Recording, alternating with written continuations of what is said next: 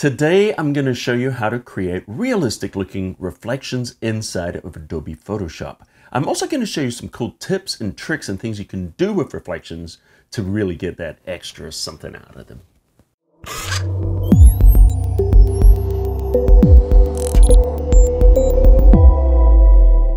Hey guys, I apologize I wasn't able to get a video up last week. The dog ate my homework. Actually, I have a really good excuse. I was on the road touring with Kiss and David Lee Roth as the tour photographer. And I was supposed to have only been gone for 3 days. They kidnapped me for 11 days. So I missed being able to make my video and upload. So I apologize, guys. But today is a special day. Today is the 30th anniversary of Adobe Photoshop. And guess what? I still have my floppy disks from my original version inside of the PC or Windows. So I'm curious, what version did you guys start on in Photoshop? So let's get started with the tutorial. Right now we're going to be looking at creating a photorealistic reflection, and also we're going to do some things. We'll make a puddle and some other things with Photoshop right now. So here we are is a photo I shot of this beautiful Aston Martin DBS. I want to thank my friend George for helping me get my hands on this car. All right, so why don't we look at making this reflection right now? So any kind of reflection you're doing, you're going to start with the same thing. We're going to grab this marquee tool, and then we're going to drag and make a selection around the area we want to reflect. Now we want to reflect right at the bottom of the wheels. So I've made a selection around the top part of that image. Now what we're going to do is we're going to go into the layers panel, and we want to just copy that selection to a new layer. So Control J, and it would be Command J on the Mac, will copy that to a new layer. If I hide the background, we can see there we go, and it's nicely trimmed down at the wheels. Great. Let's turn this on and just make sure we're using the Move tool. We just hit the V key for the Move tool. Okay, what we want to do now is we want to flip this over to make it reflective. So first thing we're going to do is pop into Control T or Command T to go into free transform mode, and this enables us to do a lot of transforming. If you're watching many of my tutorials, you'll know I use this tool all the time. Command T, Control T, keyboard shortcut, well worth learning. All right, now we're going to right click, and you'll see different menus. So the one we're going to go to is we want to flip this vertical. We don't want to flip it horizontal, we want to flip it vertical. Click on there, and now we get it. Now all we need to do is move over. You'll notice you see this. If I drag, we'd be rotating it. I don't want to do that. So we're going to move into our bounding box area, and now I want to drag it down. Now it kind of might pop over a little bit like it's doing there. So if you hold down the Shift key while you're doing this, it's going to constrain it to perfectly vertical. All right, let's have a look now. And what we want to do is just line up those wheels so we've got a nice reflection right there. Now to apply it, hit the Enter key, and it looks like I want to go up 1 pixel. So I just hit the arrow key on the keyboard and tap once, and we can nudge it up or we can nudge it down. See what we can do there, just nudge that into position 1 pixel at a time. All right, great. Now what we've got here is just kind of a mirror image. I want to make it look a little bit more like a reflection. So the way to do that is if we select on here and we go under Filter, and we choose blur. And what I want to do is just kind of give it that mirrory, watery kind of a blur. And we're going to do that using the direction blur. So what we're going to do is go down here, and we're going to go down to motion blur. And here we are in the motion blur. And I'm just going to pull that up to the side here. I want to make it go perfectly vertical. So I'm going to drag this. Now we want to go to 90 degrees. If you hold down the Shift key, it'll constrain it to 15-degree increments. Makes it very, very easy to get exactly 90 degrees. Now, it's up to you how much distance you want to apply here. You can see it. What it's doing is just kind of blurring it a little bit, making it look a little bit more like a reflection and not just a perfect mirror image, because this car is not sitting on a mirror. What we could do is increase it. Notice as we increase it, we get more of a blur, just depending on what you want. So, sometimes you might want to go quite high like this. In this case, I'm going to bring it down a little bit. I don't want it quite so blurry. I want to just do it here. Now, what would really influence this would be things like how much wind or how smooth the top of the surface is. Different things like that would make it look more or less blurred. So I'm going to give it like a little bit less of a blur, taking it to about here. Once again, depending on the effect that you're looking for, you determine the amount of blur that looks right to you. Now remember, if you're working on a higher resolution image, you're going to be using a greater amount of blur than if you were using a lower resolution image. So the setting that I'm using right now of 33 pixels may not necessarily work for your image, depending on the size of the image you're working on, because this is a high resolution image.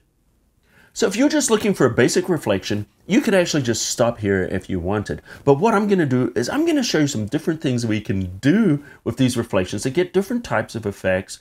And in fact, we're going to end up creating a realistic puddle. But before we do, let's look at something else really quickly with the blurs. So we can see we've got a nice blur here. Now there's different things we can do. One of the things we could do here is create a layer mask. And with this layer mask, what we can do is we can blend this reflection in so it's more reflected at the front and less reflected as it comes towards the viewer, which would probably look a little bit more realistic in a lot of situations. So what we want to do is hit the D key to reset the foreground background colors to black and white. Now we're going to grab our gradient. With our gradient, we want to go up under the options here and we want to choose foreground to background.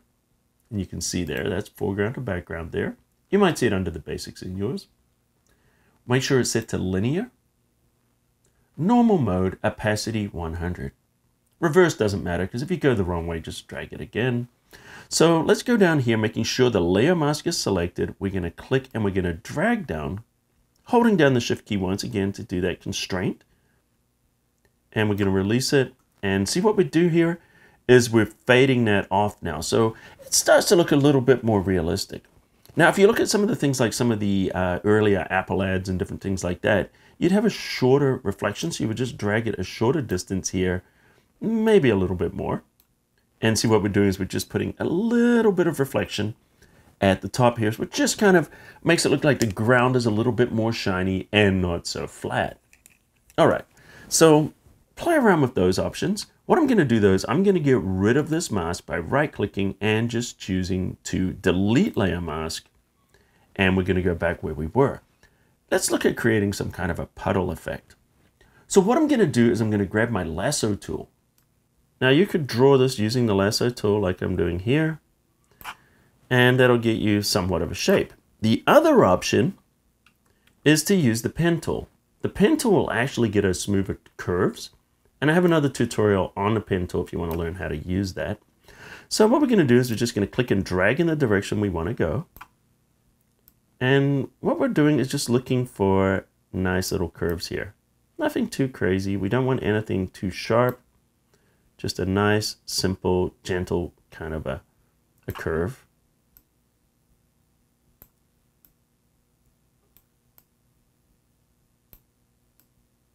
There. And then I just click on that point there and that will complete our curve. Great. So what I want to do now is I just want to select this curve here. So I'm going to go into the Paths panel here and control click to make that selection. Now, if you don't want to use the curve, just remember you can do the lasso tool. You can just kind of draw it that way as well. That'll get you a similar result. All right, let's create a new layer. And on the new layer, I just want to fill this with a color. I'm going to fill it with white, which happens to be my background right now, which is just Command Backspace. Doesn't really matter what color you use because this is only going to be for the shape. So what we want to do is drag this underneath the car. And what we want to do is fit this reflection inside that shape. Now the way to do that is to create a clipping group. So if we hold down the Alt or the Option key, notice when we go between the two layers, you see this little arrow. When you click, what it does is it forces this top layer here inside that shape. And this is what we want. So what we're doing now is we're constraining our shape or our reflection to this particular shape. Now it doesn't look too much like a puddle yet. We've got some things we need to do. So one of the first things I want to do is just kind of roughen up the edges a little bit, and then we're going to blur the edges so we don't get these hard edges, you know, looking very fake. So let's go into here and we choose Filter. And we're going to go down to Distort, and under Distort, we're going to use the Ripple filter. So let's pop open the ripple. Now remember, we're not doing it on the image, so we're not going to be rippling the image. We're doing it on the shape here. So we're going to be rippling the edges of the shape. So let's just kind of move this around a little bit until we can find that shape. There it is there. And we can just kind of drag it over a little bit to the sides. If it's a little hard to see like it is there, we just hit this minus key a couple of times. We can shrink it down.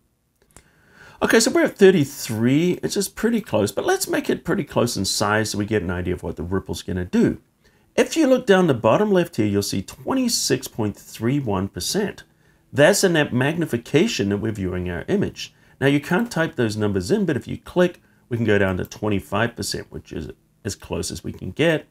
And so if we look here, the effect we're going to get on these edges is going to be very similar to the actual size we're going to see on our image. So you could play around with medium. Notice we get these kind of jaggy edges there. And if we go the other way, the jaggy edges go the opposite. If we go to about 0, we're going to get no jaggy edges. So watch what happens here. See how it just kind of goes that way, and then you go the other way. It's doing the same thing, basically, whether you go positive or negative. But just remember, the center is going to be the least amount, and as we go to the edges, it's going to give us more. All right, but let's have a look and we see if we look at it small. See, it's going to be kind of fine edges. And if we go large, it's going to be these big edges, which are going to look too jaggy, probably not very realistic. So let's go to small, and I'm bringing this up to about 827 for my image. Now remember, depending on the resolution you're working on, it's going to look different. So click, and notice how we get these rougher kind of edges around there. Still not looking very realistic. But what it's going to do is it's just going to break it up a little bit for me when I blur it. So let's go in here. We're going to choose Filter Blur. We're going to go down to a Gaussian blur. And then let's pull it up a little bit just so we can start to blur those edges. There we go.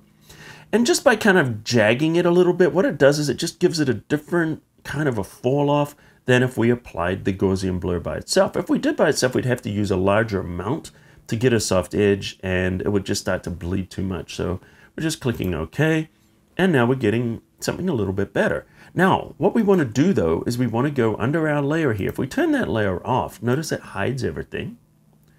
So we're going to take our opacity and just pull it down a little bit, and it just allows a little bit more of that ground to show through as well.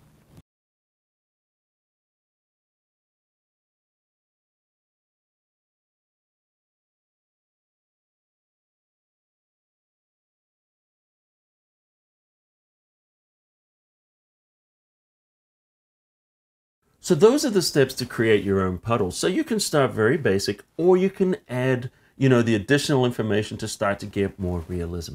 So anyway, guys, I hope you liked this. Let me know in the comments if you learned anything new about this. Happy 30th birthday to Photoshop. And I've got a special 30th edition of Photoshop video coming up very soon. So anyway, guys, if you're new to photoshopCAFE, consider hitting that subscribe button, and you're going to get a new tutorial from me every single week. Turn on your notifications, hit that notification bell so you know when I upload the new video, which is usually every Tuesday. So anyway, guys, if you like this, smash the like button into dust. And until next time, I'll see you at the cafe.